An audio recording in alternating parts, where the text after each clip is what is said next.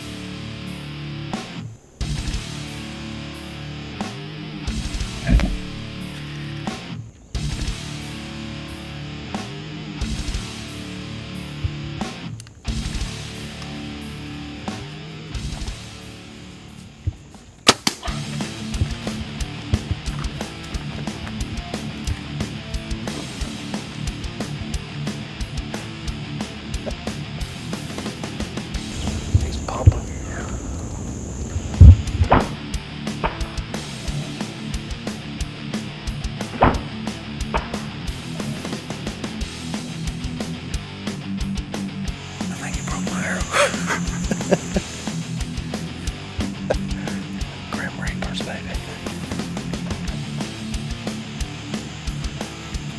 Hell yeah. Pin them and stick them.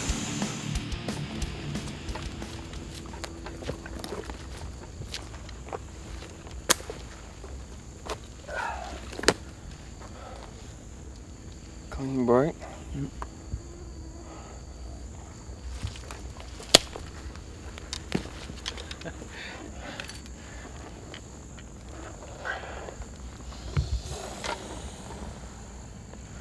I don't see an exit hole, so I guess it expanded all the way up. Backed it on up. What do you think? Backed her up, made her do the piggy stumble for about 12, 13 yards. Fell over, dropped. Not bad for your first hog, huh? No. Good hit, right at the top of the elbow. All right, well, we got Dad's hog all pulled out and up to the cleaning station, and it was his first Florida hog, so to say he was pretty pumped is a bit of an understatement. So I don't know, what'd you think about Swine in the Pines?